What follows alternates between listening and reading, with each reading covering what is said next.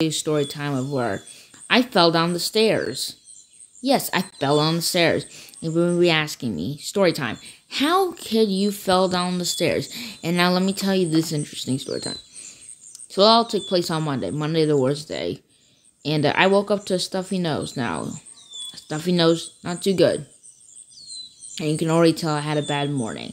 So, I woke up, went on my phone, and then Mom said, hey, sweetie, do you want anything to eat? And I said, sure, I'll take, like, toast with scrambled eggs. And she did just that. And when she calmed me down, she said, Matthew, dinner is ready. Breakfast is ready.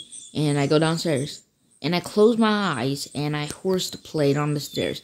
Now, as you know, horseplaying is pretty bad, even on the stairs, because you can go tumbling down.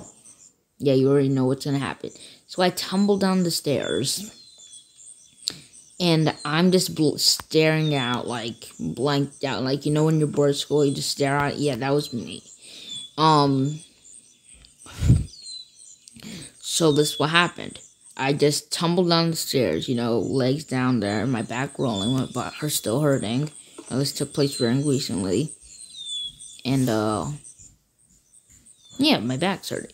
So, I couldn't breathe for about 10 seconds, and, she wanted to know what's wrong. And, you know, I fell down the stairs, like, with some emotion, and I cried. And, she carried me to the table. And that was me eating. And, yeah, that's basically the story time of how I fell down the stairs. And this is a good story time to begin with. And, yeah, leave a like, comment, and please subscribe. And I'll see you all in the next video. Till then, peace out.